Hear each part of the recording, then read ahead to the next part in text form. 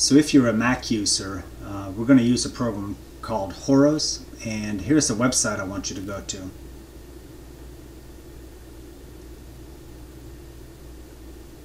Once there, fill out the form and submit it. Make sure you use a real email address because it will send you an email. Once you click download Horos, check your email box and click on the link. Alright, this will take you to the download page for Horos, and so download the latest version. Once it's downloaded, open it up and install the program.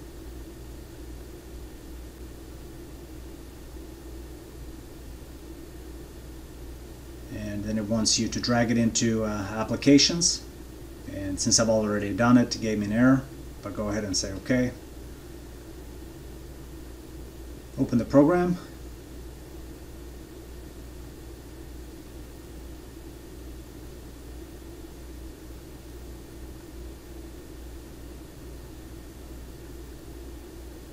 So once inside the program, we want to import the images that we've downloaded from LCMS. So import and find the files where you saved them.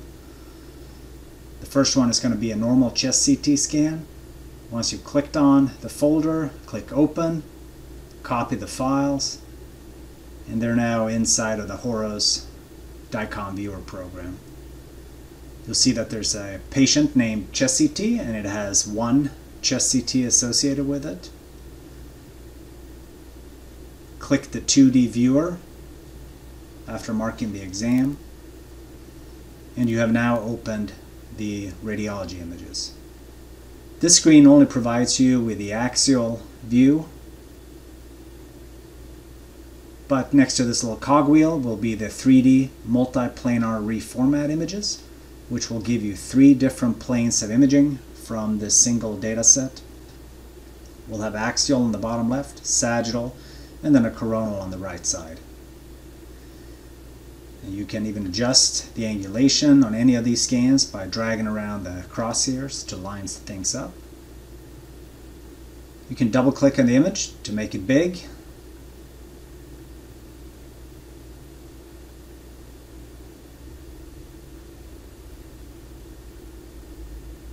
Then there are tools such as window width and window level, where you can change the appearance of the image. There are also presets for this, such as abdomen or soft tissue or the pulmonary. Those also have numbers associated with this. You could just hit number 1, 2, 3, 4, 5. The next tool is the magnifying glass. You hold the left mouse button in and drag up and down to zoom in and zoom out to better fill the screens. Next one is the slicer.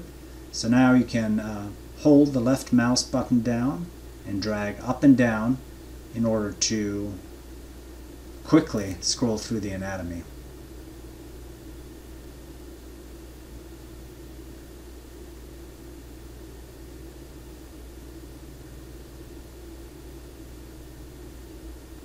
One way to move slower through the anatomy as opposed to scrolling up and down on the trackpad is to move a slight angle along the trackpad, and it will sense it as a slower motion and will move slower through the images.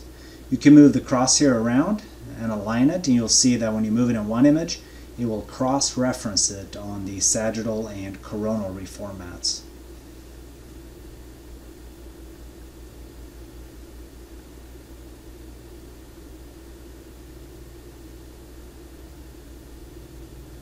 You can also scroll even if you have another tool marked by holding 2 fingers down on the trackpad and scrolling up and down.